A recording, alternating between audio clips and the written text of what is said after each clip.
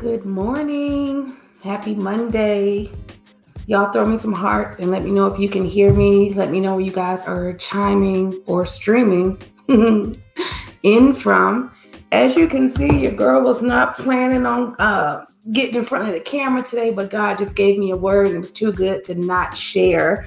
So I have to be obedient and tell you guys what it is that he's told me to share, because this is definitely someone's message. So tag your buddies, tag your friends, start a watch party, invite someone, give me some hearts and let me know if you can hear me. Tell me where you're streaming in from. And if you did not yet see the title of this message, it is Your Time is Up. This is a heavy word. This is someone's word. Whose word is it? I don't know. We shall find out. But one of the things that God he's been speaking to me about this for a few days now, but he made it very, very clear today. Many are called, but few are chosen. You guys have heard that before. That's no secret. With that being said, yes, we have our own free will. You have your free will and you have God's will.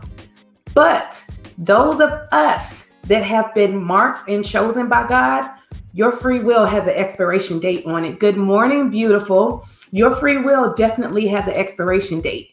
And what do I mean by that?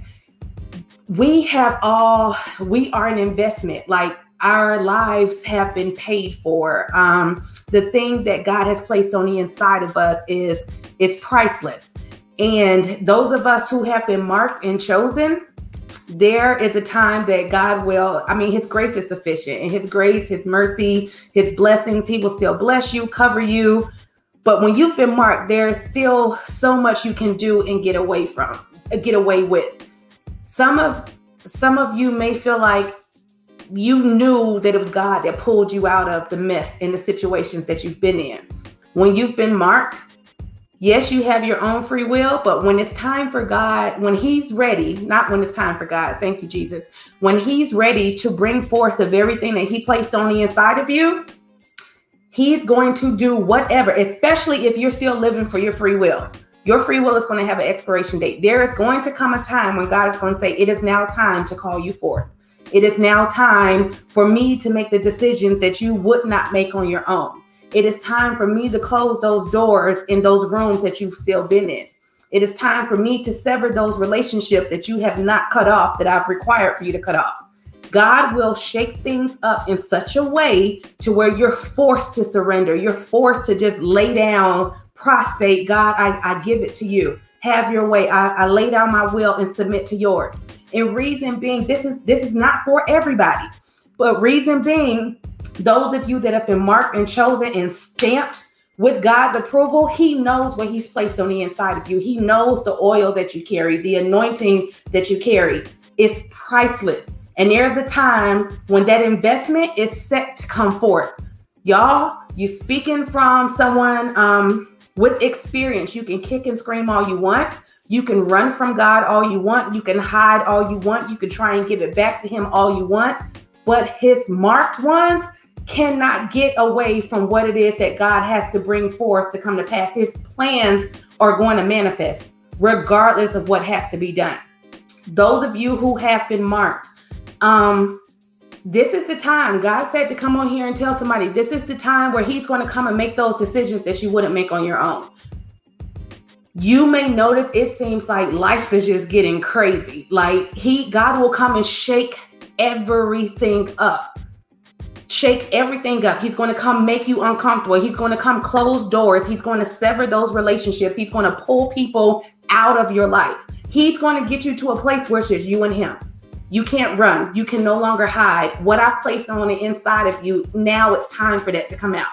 You can only live for your free will for so long. I was telling some of my business partners this morning. We hear that we have our free will and then there's God's will, and we can't live for both. But not everybody has been marked. Not everybody has been chosen.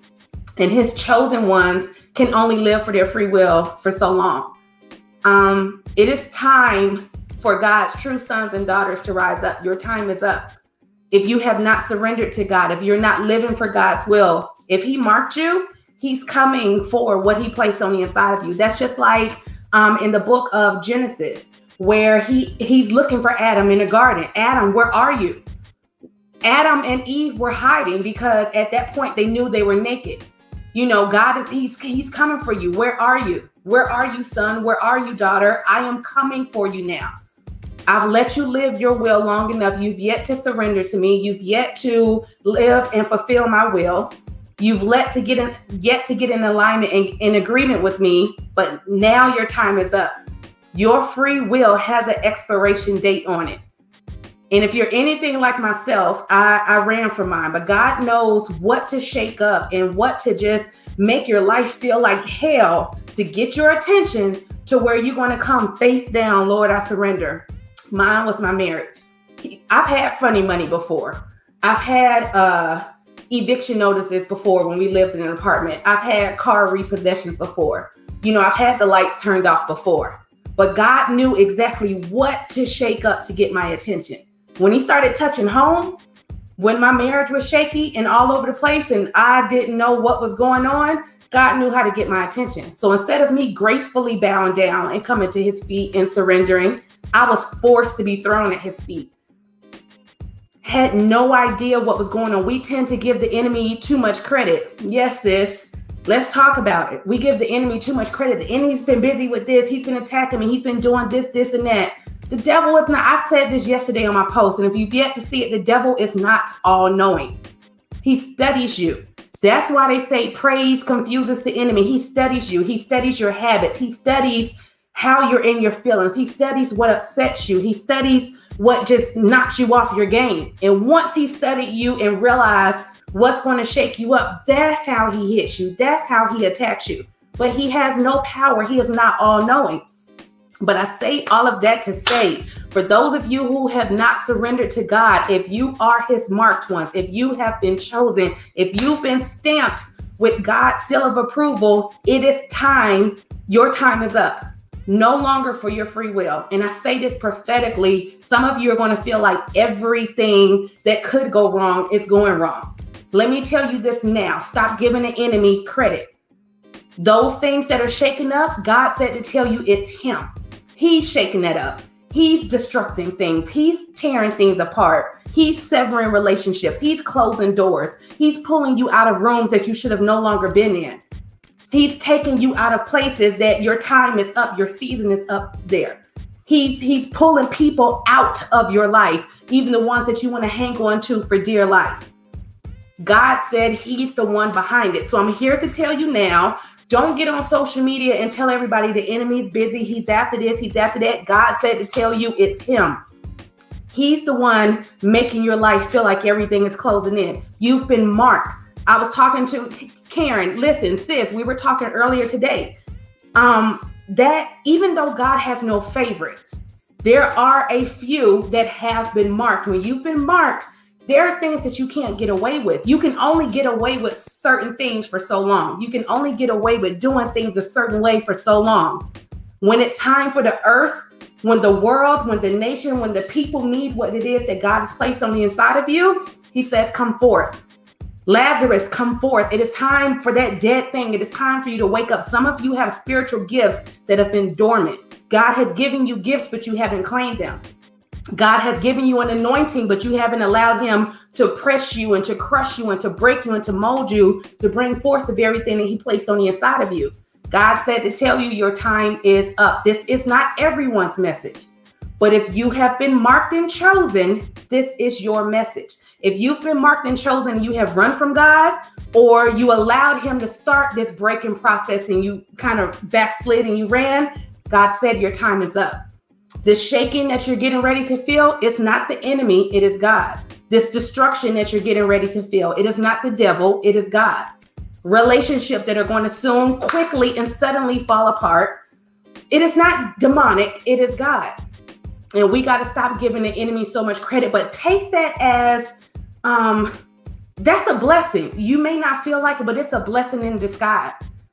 God has, not only does the world and the people have something, y'all got to understand the things that God takes you through, it's not just about you. Yes, he needs a vessel that can go through it and endure it, the crushing and the breaking and the molding, the trials, the fire, the storm, the refining, all of that.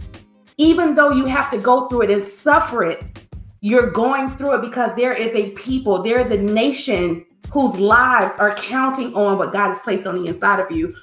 God, I remember he told me earlier this year, once you value what I've placed on the inside of you, you will see why you have to go through what you're going through. Right now, you don't understand what you carry. When you understand what you carry, when you understand how valuable it is, when you understand that it's a nation that needs it, when you understand that the kingdom is calling you forth, that the kingdom is ready to bring forth, that the angels are cheering, they're ready for you to manifest that thing that God has given you. Once you understand the value of what you carry, you'll treat it differently. You'll realize whose team you're on. You'll realize who's the author and the finisher of your book. You'll realize whose hand is over you. You'll realize who's covering and who's protecting you. It's not about you.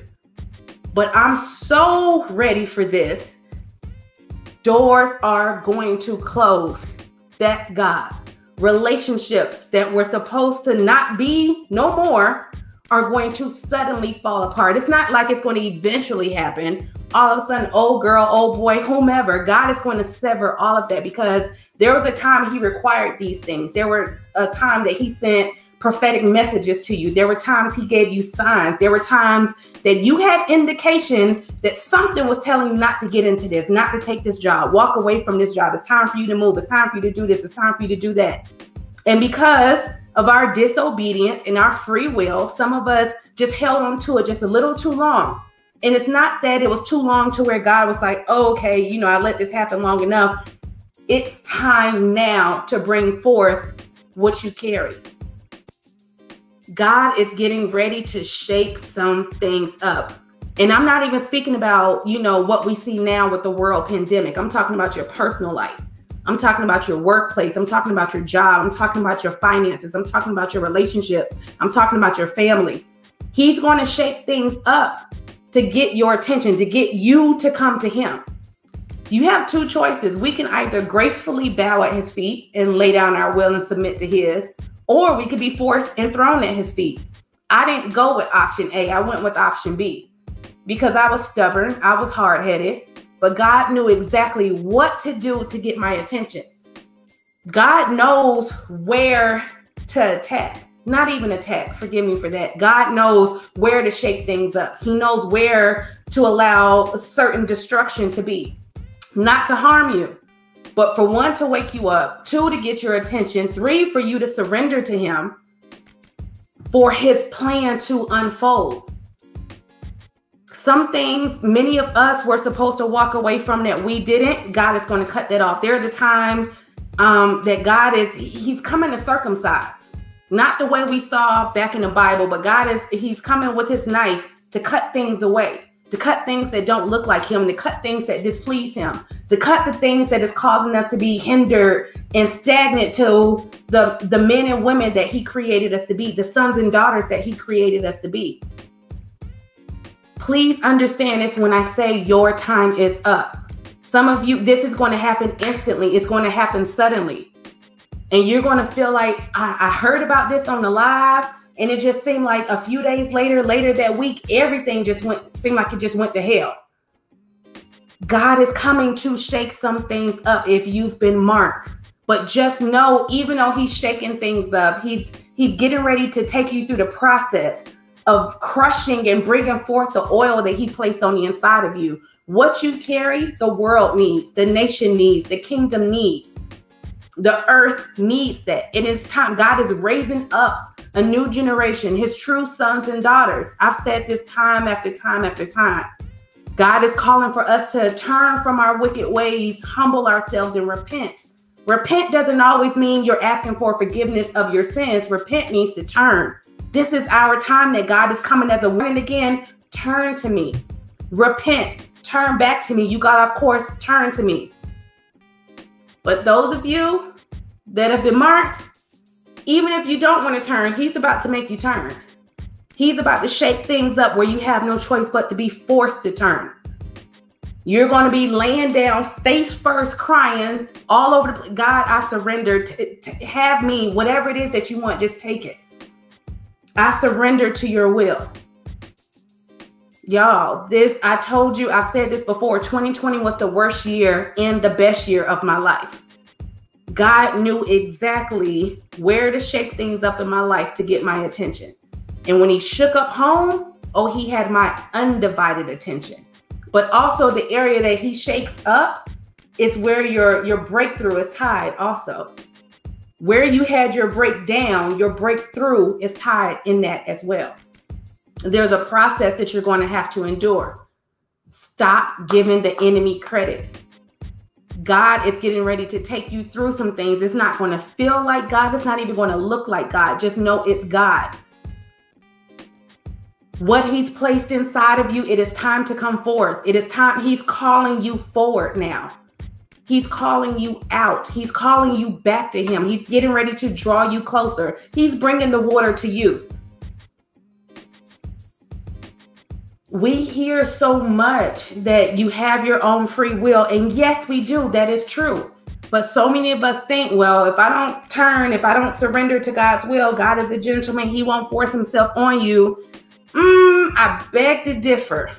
If you've been marked and chosen, he may not force himself on you, but he's going to shake things up so much. He's going to call so much around you to where you're not relying on anything or anyone else. You're not looking to man. You're not looking to nothing but God. That's God. That's not the enemy. We keep saying the devil is doing this. The devil is doing that. No, he's Adam. Where are you? Who told you were naked? This is about to be a beautiful thing. You're about to go through a process, but the ending results is going to be so beautiful. Yes, you're going to suffer. Yes, God is going to take you through the fire. Yes, God will take you through the storm. It's a part of the process. And once you endure that process, he will come back and heal those wounds that he inflicted.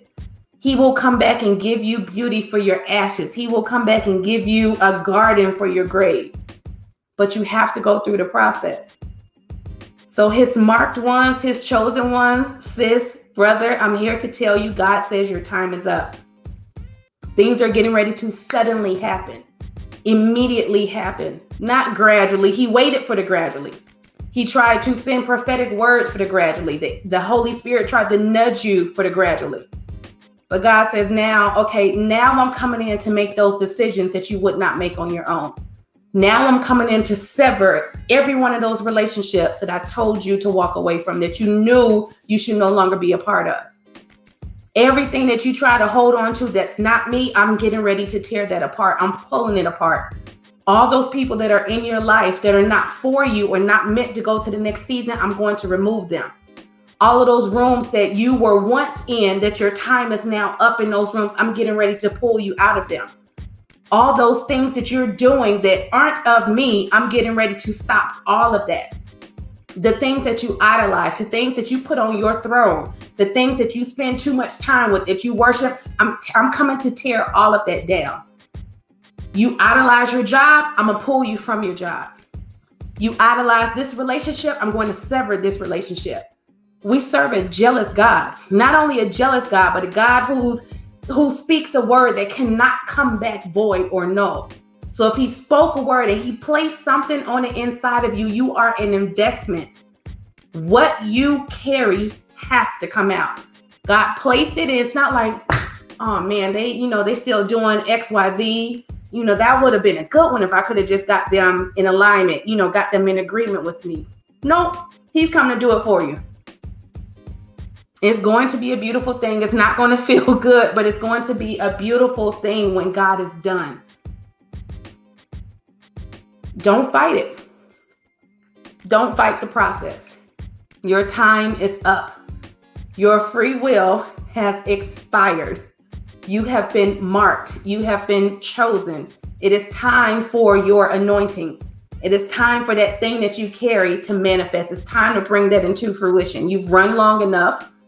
You've hidden from me long enough. Who told you were naked? Get ready, y'all. God is up to something. It is already happening as we speak. Get ready, get ready, get ready. In the words of TD Jakes, get ready, get ready, get ready, get ready. God is getting ready to do some amazing things. And his marked ones and his chosen ones, God is calling you forth. It's time. He's waited long enough. And now the things you wouldn't do, God is coming back in. His grace is going to chase you down to the point where you're not going to have the peace that you desire. And it's not that God is doing this to harm you. He's doing this for your good and for his glory, for what he knows. You'll thank him when this is over. You may be angry. You may kick and scream. You may put up a fight. You may wrestle on a mountain with him like Jacob did. But you will thank him for this when it's over with. It's a blessing. I'm not even going to say in disguise. It's definitely a blessing. Doesn't have to feel good to be good, but it will feel good in the end. Y'all be blessed. Stay prayed up. Thank you so much for listening. And just get ready. Your time is up. I will see you guys on the next episode or the next message that God gives me to share. Love y'all. Bye.